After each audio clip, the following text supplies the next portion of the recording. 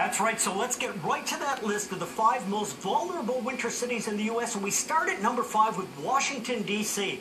Washington, D.C. has that huge population in the U.S. In fact, that whole metro corridor from Baltimore and up to Philadelphia. Not only the big population, but when they get hit with a winter storm, they can be massive, producing more than 2 feet at times. And when you have the nation's capital and the fact that the federal government can be shut down, this really deserves a nod. So number 5 will be Washington, D.C. On to number 4, Raleigh, North Carolina, and in fact that whole corridor from Raleigh through Charlotte and into Greenville.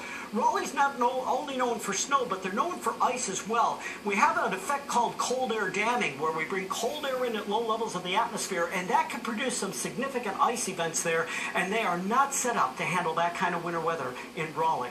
Number 3, Little Rock, Arkansas. Little Rock is interesting, and in fact all of Arkansas is, because they can tap moisture out of the Gulf of Mexico, and they also get Arctic air from the plains. This can result in major snows and major ice storms. They've had a number of these in history, and once again, Little Rock, as much as you try, Mother Nature is going to overwhelm you.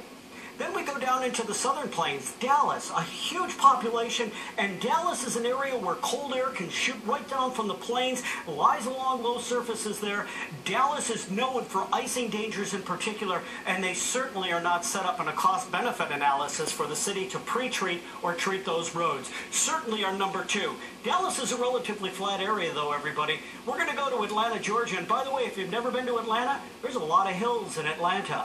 You put those hills down and you put some ice down in Atlanta, and you're not going anywhere. And we saw this last year where it stranded tens of thousands of motorists in an ice and snow event.